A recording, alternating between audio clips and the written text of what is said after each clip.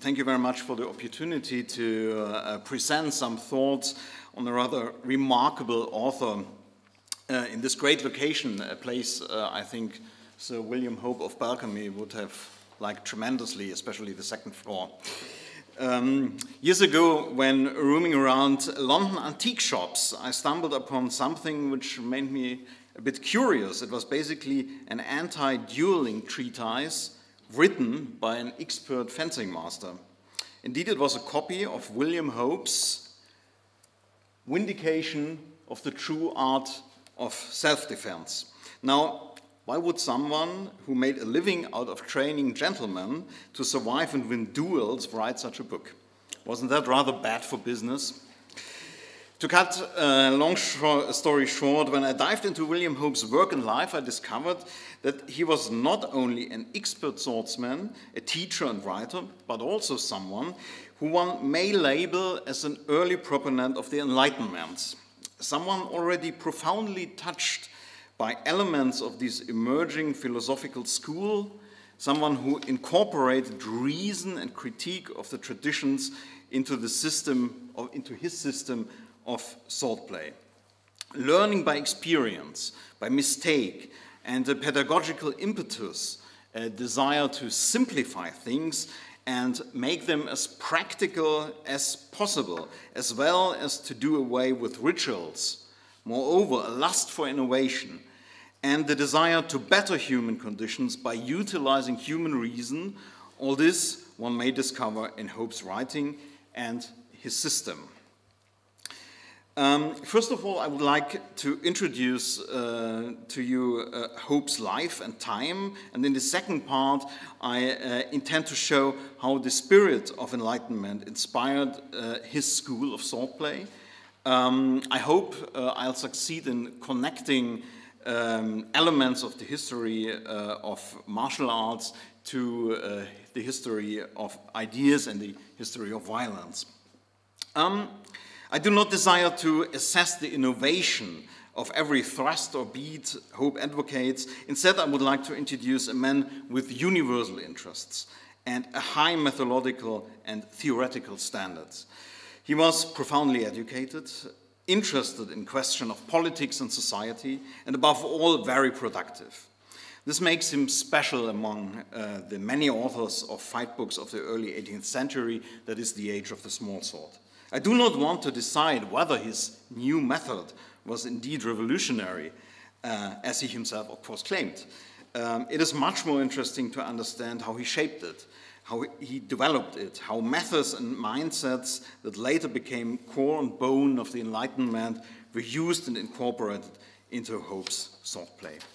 To me, it is the hanging guard, that central techniques of Hope's new method of fencing that symbolizes of this, and that explains the title of this talk.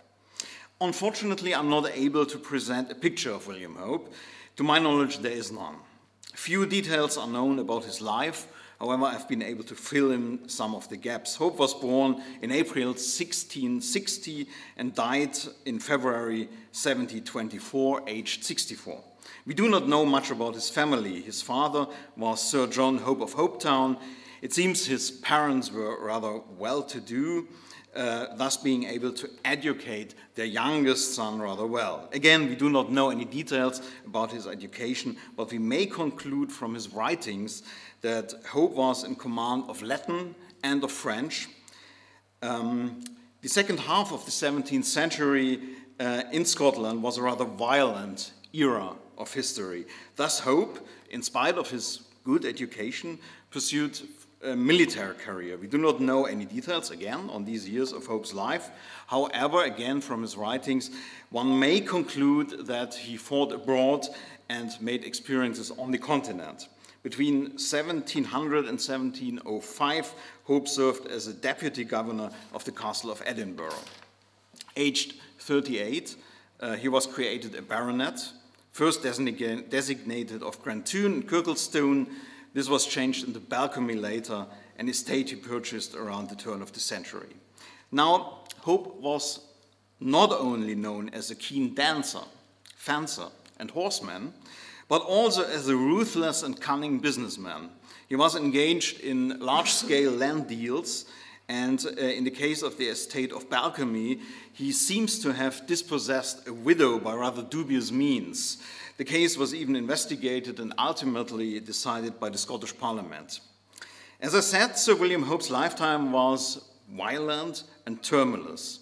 The years between the restoration of Scottish independence in 1660 and the Acts of Union in 1707 were characterized by religious strife, a succession of Jacobite risings against William of Orange after the Glorious Revolution of 1688, and of course economic crisis. Moreover, Scotland and many Scotsmen were involved in one way or another into two major conflicts on the continent, known as King William's War, in Deutsch Pfälzischer Erbfolgekrieg, and Queen Anne's War, the Spanische Erbfolgekrieg. The Acts of Union triggered another string of Jacobite risings during Hope's lifetime, as there was, for instance, the so-called 15 in 1715. However, this turbulent time was also the founding period of an intellectual current, which was later on called Scottish Enlightenment. Its fundamental principles are the same as in England and later on in France and in Germany. It aims to understand the world by human reasoning, by means of constant critique of traditions and by building on human experience. Enlightenment is anthropocentric in as so much as it tries to discard irrelevant and superstitious beliefs and rituals which prevent a practical approach towards human life and human action, thus restraining human development. Cognition is now seen as a process, not as an intuition granted by divine grace. Enlightenment thus was understood by its proponent as a constant human condition as well as a method, which was supposed to embrace every aspect of human life. Man is there to learn and to strive for personal perfection. The roots of Scottish Enlightenment may be traced to the 17th century. At the advent of the union with England, there were 5 Scottish universities. In England, there were only 2. Access was much easier than in any other European country. This may be due to the high esteem education in general was held in Scotland. And this again may be traced back to the 15th century, when the so-called Education Act of 1496 provided that any freeholder was to send his sons to grammar school. Thus, there was enough intellectual humus in Edinburgh and Glasgow to grow new ideas. In the 1710s, this new movement was already in full bloom. It flourished up to the 19th century and embraced literature, philosophy, economics, and natural science. Names like Francis Hutcheson, George Turnbull, both contemporaries of William Hope, David Hume, and later on Adam Smith, need to be mentioned here. No wonder that this powerful intellectual current did massively influence the swordsman and fencing master William Hope. He was no one-hit wonder.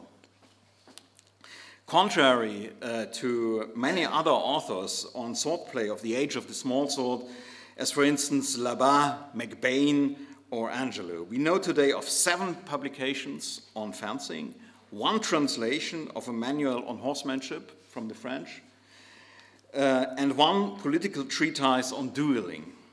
It is most striking that Hope's system is developing from publication to publication. He never ever claims to present a final system, but always concedes that there is development according to growing experience. His first book, The Scots Fencing Master, was published when he was only 27 years old.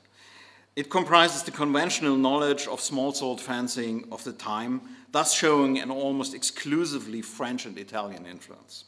However, young William Hope, by now already an experienced soldier, already in his first book shows a desire to make small sword fencing more practical and more effective, more fitting for the battlefield and for self-defense, less ritualistic, less focused on dueling, and also less elegant.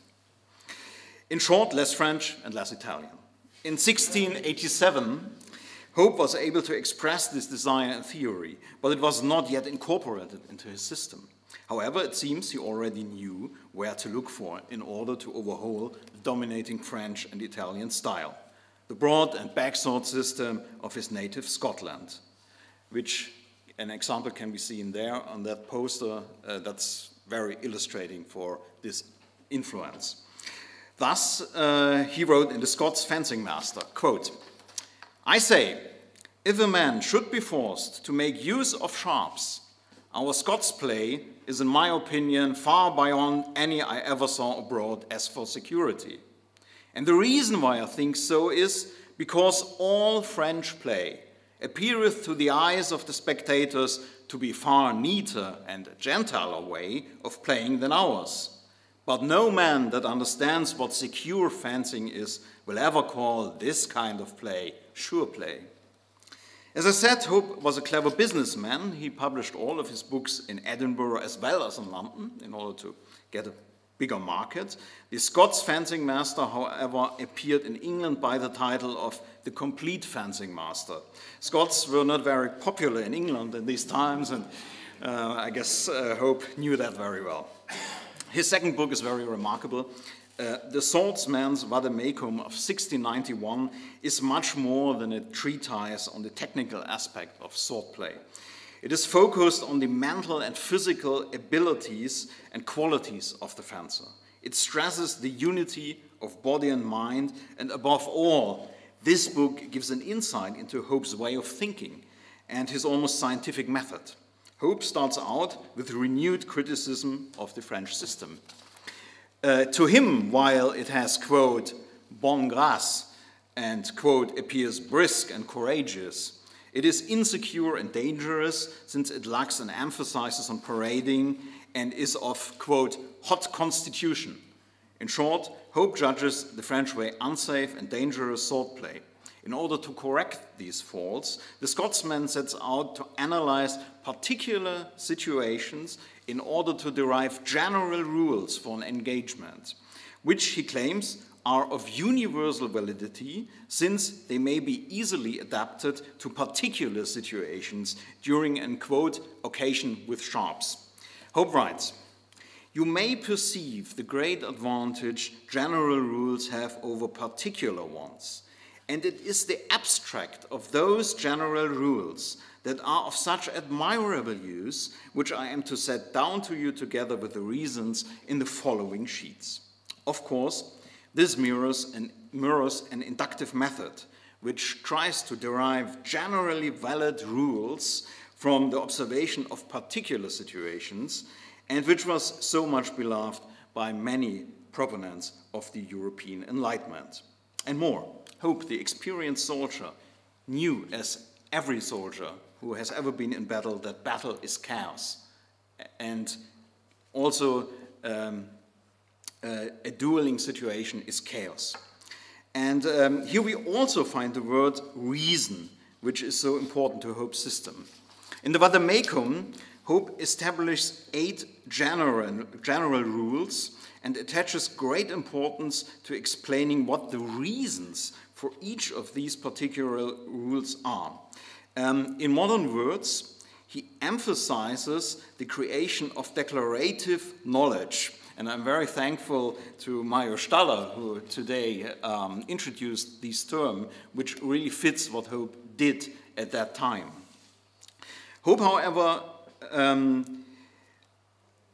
the only acceptable way of pursuing his art for Hope was to discard all passions, all irrationalities, but to apply soberness and judgment and to ever better one's skills in order to overcome ignorance. Thus, he asks, "Is it not therefore far more commendable that if we overcome, we may be said to have done it by art and judgment, and not at random and by chance, more beseeming and irrational than a rational creature? To Hope, ignorance creates passion, and passion ultimately leads to death. Thus, a true swordsman has to study theory and to practice as much as possible. Hope finally boils down the necessary qualities of a true swordsman to three major principles, which form a precondition to master his system of swordplay. It is the trinity of calmness, vigor, and judgment. He writes, "Now these three words in general, being the only foundation upon which all true fencing is built, and each word in particular being as it were a column or a pillar by which my rules are to be supported." Finally, Hope even visualizes the most important principles of the philosophy of his swordplay, this being something the Age of Enlightenment was very fond of. It looks like that. With calmness, vigor, and judgment, use a close guard. The contracavating parade, binding. With calmness, vigor, and judgment, prevent. A contretemps, being without distance, resting upon a thrust. The Vademecum was, without any doubt, an essential and necessary preliminary work for William Hope's major opus, the new method, which is there. The Vademecum established his methodology, paved the way to the eventual breach with the French system, and set the governing principles of what was now presented as a very much unique way of swordplay. The new method thus casts into practical advice the more abstract principles of the Vademecum. First of all, this means radical simplification. Hope almost completely discarded prime and tierce, keeping only second and quart. There's only one major parade, which Hope calls the true cross, and there is a very much reduced variety of thrusts. And finally, there is only one guard on which Hope's system relies, the hanging guard. And this hanging guard is very different from the then prevailing quart guard. This is a picture from another book because it's a nicer quart guard.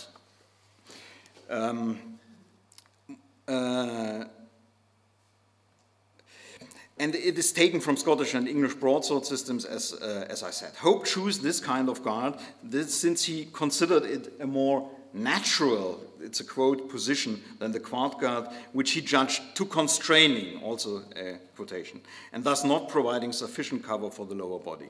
Moreover, he considered the hanging guard the best position for his preferred kind of parade. Above all, however, there was the desire to simplify things and to create a universal system of swordplay. Thus Hope writes, quote, "Thus I have shown you exactly how this excellent hanging guard is to be kept with any kind of weapon, either afoot or horseback, from which I intend to draw such a secure and general defense against the thrusts and blows of all weapons." And all weapons, he meant, even much heavier ones. Defense and security in encounters of very different character are core and bone of the new method. Hope refused the risky techniques. In his system, there is no vaulting and no circling. A lunging he judged dangerous as well. The Scotsman demanded control of the opponent's blade by always binding it. Moreover, he was not a friend of feints, which he judged dangerous since they could offer an opponent an opening. Hope tried to establish a universal system fitting for any blade in use at this time and all occasions which could arise. Duel, war, and above all, self-defense in that unruly and violent time of his. Consequently, Hope not only simplified his system, but also de-ritualized it and attached great importance on practicability. The result was a no-nonsense attitude in which effectiveness ruled. Thus, Hope not only recommended the use of the left hand, he downright demanded it. Breaking measure, he did not consider cowardly, as many Italian and French fencing masters did, but useful, and he introduced into small sword play the blow next to the thrust. Now, one may be tempted to regard Hope a fencing nerd. Well, typically, for someone touched by the gentle hand of Enlightenment, he was not. Hope showed a strong pedagogical impetus and was highly concerned with the dark and deadly flip side of his trade.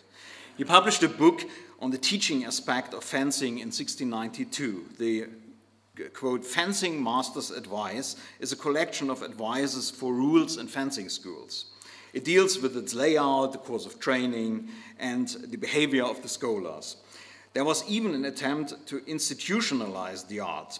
The book contains a copy of the, quote, original contract of the Society of Swordmen in Scotland. It was an attempt, on the one hand, to curb the spread of the deadly art, on the other hand, to tame violence by self-imposed rules. The society obviously has existed, however, it seems as if it was a rather short-lived project. The reason behind this attempt was, of course, the social implication of swordplay, namely dueling.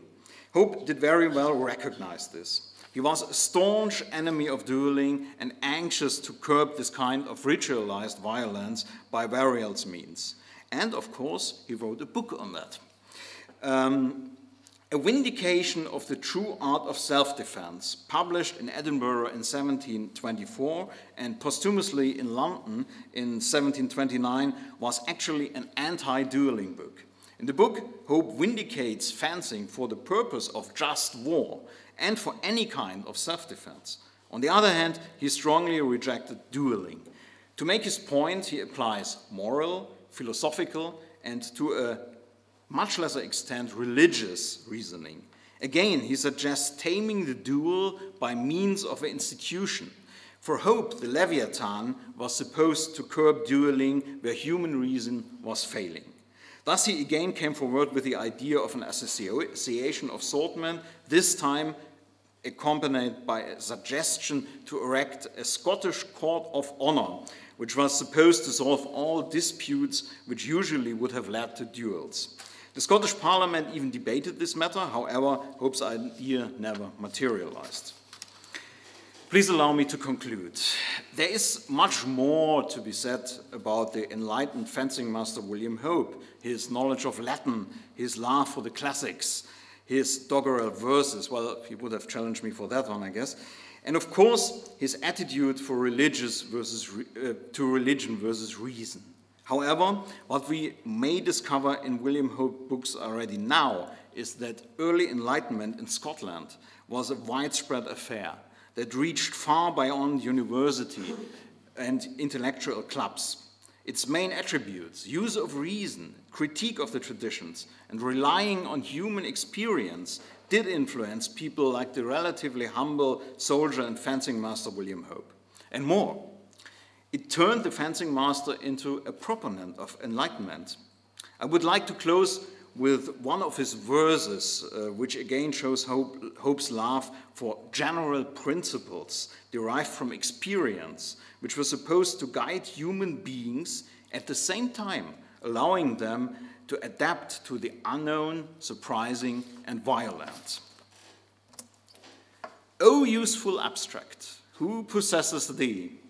And thy just precepts practice with these three, calmness, vigor, and judgment, needs no man's point or edged sabre fear, since by thee from all dangers he's secure. Thank you very much.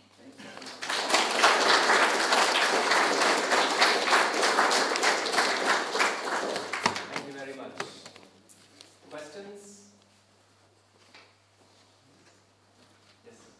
I don't know much about these small source systems. I was curious if you could tell me what kind of ritual elements he was removing from the Italian and the French systems. He was, first of all, he was simplifying it. There were about, in some French systems, you have about 20, 25 ways of thrusting. He reduced it dramatically to 8. And, for instance, there is no saluting in Hope's books. He didn't salute, he attempted just to kill. What is a shearing sword? A shearing sword is it's basically a variant of the Scottish broadsword, which was used in England rather than in Scotland, with a bit shorter blade, as far as I know.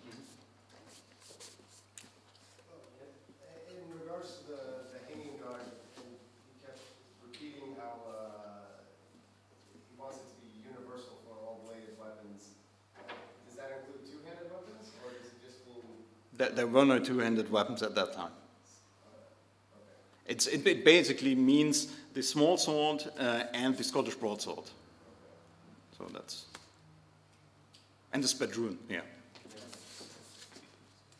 So did he actually write something about horse fighting? He translated, he did translate, oh, sorry. Well, that's that. He did translate a French book on horse riding, and he added some ideas of his own to this book. I haven't seen it yet, which is a pity. It's the only one I haven't seen. But he was, even today in Hopetown, there are legends told about him. I mean, there's a legend about his death. There's a legend how he fought a duel in the open on horseback and then on foot. And he is still renowned as a keen dancer, horseman, and fencer. I like this trinity very much, and especially the dancing aspect. Thank you very much.